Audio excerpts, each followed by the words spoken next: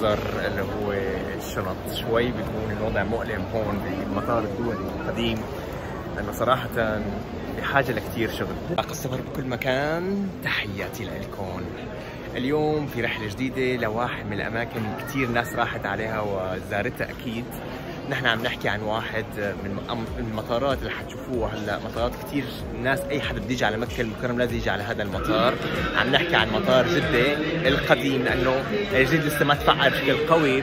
حنشوف هذا المطار، حنشوف اكيد اجراءات الفيزا الجديدة بالنسبة للسعودية، لانه في ناس ما بتعرفوا اكيد السعودية ترحب بالعالم صار، وبامكانك اكيد ترحب تعرف الفيزا. في ناس صار تاخذ فيز السعودية اونلاين ومباشرة في المطار.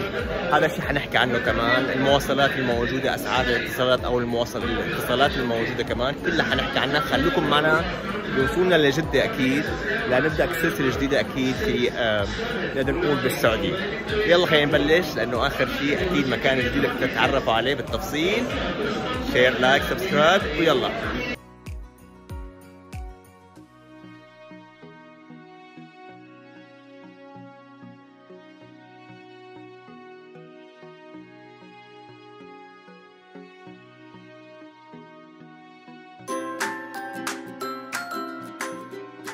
نحن وصلنا على مطار جدة، طبعا المطار الوحيد بيستخدم الباصات لهلا. هي هون الصالة الرئيسية تبعت الوصول تبعت المطار الدولي.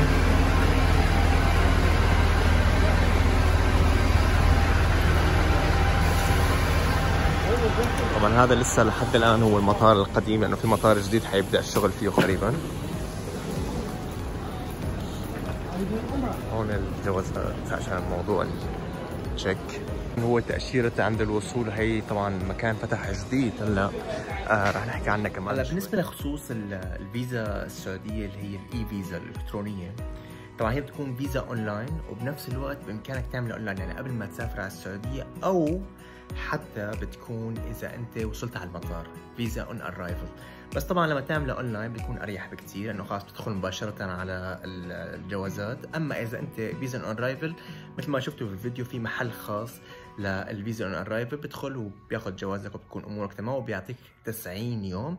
حورجيكم هلا الويب سايت اللي بامكانكم تقدموا منه، وبنفس الوقت الدول، لانه للاسف ما في ولا دوله عربيه من الدول اللي هي مشموله بهذا الفيزا. وان شاء الله تكون في ان شاء الله بعدين، يمكن الموضوع بتطور وبيشمل دول جديده. حنشوف هلا. طبعا ما شايفين هون هذا هو الويب سايت اسمه visa.visitsaudi.com. حبعت لكم اكيد، حط لكم تحت بوصف الفيديو، ولكن حبيت بس اوضح لكم كيف هذا هو الويب سايت. طبعا اول شيء مثل ما شوفوا عباره عن 3 خطوات. مفترض انه الابلكيشن والفيزا فيه، وعندك الجيت يور اونلاين نقدر نقول فيزا مباشره. النقطه المهمه الدول امريكا طبعا، واكيد كندا. نيجي بعدين تحت على اوروبا، كل الدول الاتحاد الاوروبي مشموله اكيد.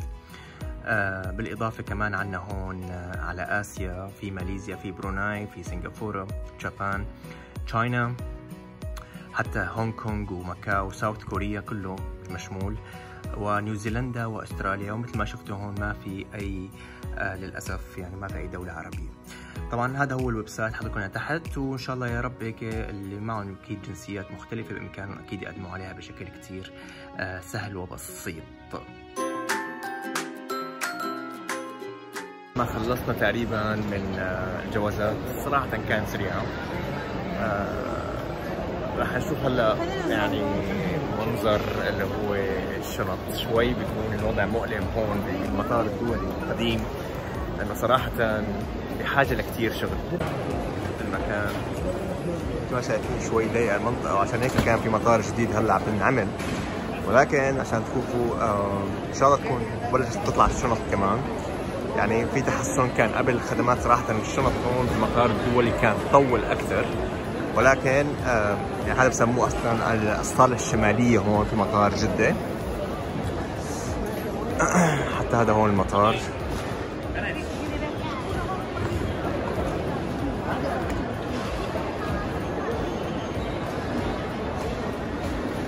خدمات رجالية ونسائية، ولكن مثل ما شايفين كثير قليلة، او بالاحرى مكتظة شوي. هاي هون اللوحة الرئيسية اللي بتشوف على اساسها انت باي مسار تبع الشنط مثل ما شايفين هون. طبعا اكيد اللغة العربية والانجليزية موجودة بقوة، يعني هذا الشيء يحسب صراحة هون انه كل شيء موجود باللغة الانجليزية، فهذا كتير بسهل للناس تعرف كيف تتوجه اقل شيء. ولسه هلا لحد الان الشنط يعني بدنا نشوف هل رح يجينا لسه بوقت اطول ولا اقصر. لحد الان لسه ما طلعت الشنط. عليها العربيات الزرقاء هي تبعت بنشوفها هون، هاي طبعا يعني مجانية.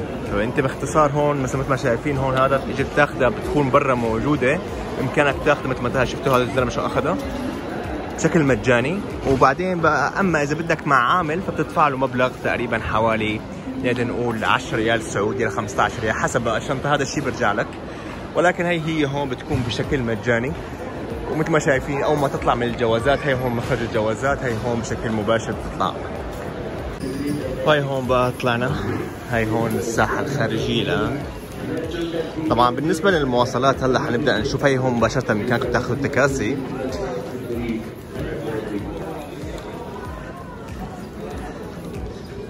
هون بقى مباشرة تطلع لبرا عشان تلاقي البوابة.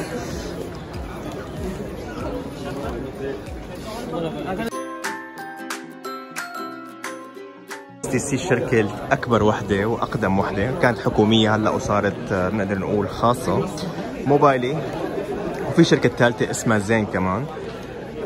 صراحة يعني الأفضل بيناتهم التغطية هي STC، ولكن كعروض ممكن موبايلي. وفي شركة ثالثة مختصة اسمها زين معروفة إنه دائما النت تبعها بيكون كويس نسبيا، فهو على حسب استخدامك أنت شو بدك.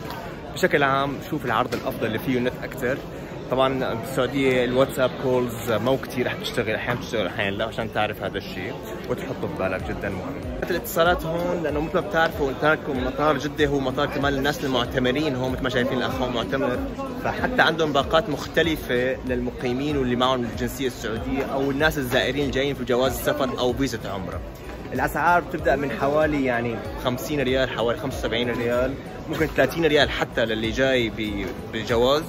وموضوع بقى مستمر بعدين لتوصل حسب الجيجا بايت على حسب الاتصالات. حنشوف هلا ناخذ لمحه عنها عشان تعرفوا عنا التفصيل. هذا هو هون مثلا 30 ريال فقط، هذا للناس اللي هم السياح اللي هو عن طريق جواز السفر.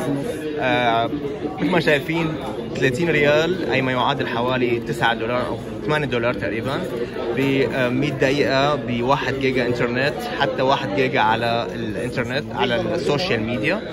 ومثل ما شايفين شلون كل ما زدت الموضوع ممكن يوصل حتى 360، ولكن الأهم صراحة البداية كثير تعتبر اقتصادية يعني. المواصلات مثل ما شفنا اول شيء في تكاسي، في شغله ثانيه ما في باصات هون، ما كثير مستخدمه، ما في قطارات، ما في مترو. في عندك موضوع اللي هو استئجار سياره رح اورجيكم اياه. في عندكم موضوع التكاسي. طبعا التكاسي بتكلف حسب من 50 ل 100 ريال ل 150 حسب المكان. في ناس تاخذ تاكسي مباشره من هون لمكه المكرمه، لانه مثل ما بتعرفوا مطار جده الدولي او مطار جده هو المطار الوحيد اللي بوصل لمكه او بيحكي مكان ثاني. مكه ما فيها مطار ابدا. الشغله الثالثه المهمه اللي هو هلا حقلكم عليه هو استخدام تطبيق اوبر وكريم. هون بالسعوديه شغالين زي الحلاوه. بتعرف السعر كم حيكلفك كل شيء قبل ما تشغل اي شيء. فهذا الشيء هون كثير مستخدم، انه تستخدم اوبر وكريم تطبيقات التوصيل. هون تقريبا نقدر نقول وهي الساحه الخارجيه. هلا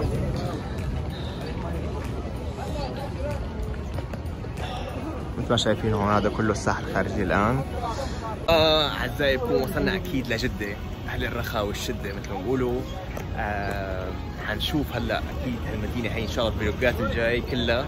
جده معروفه عاصمه البحر الاحمر، ما تخبيه لنا جده حنشوفه بالتفصيل، وان شاء الله التقارير كثير. استمتعوا معنا اكيد بالرحلات الجاي، ونشوفكم على خير. اذا كنت بتعاني من الم في الاذن، شعور بعدم الراحه، حاسس انه الصوت السمع اللي صار تسمعه صوت مكبوت، فبحب اقول لك مو انت الوحيد اللي بتنصاب بهذا الشيء، وخاصه عند اقلاع الطائره او هبوط الطائره، لانه هذا الشيء مثل اضطراب معروف عند المسافرين بسبب اختلاف الضغط الخارجي والداخلي داخل الاذن. وهذا الشيء بصير بسبب اختلاف السريع بالارتفاعات، فبتلاقيه مثلا بصير عند الناس خصيصا عند اقلاع الطائره، هبوط الطائره، او حتى في الغوص البحري بشكل كثير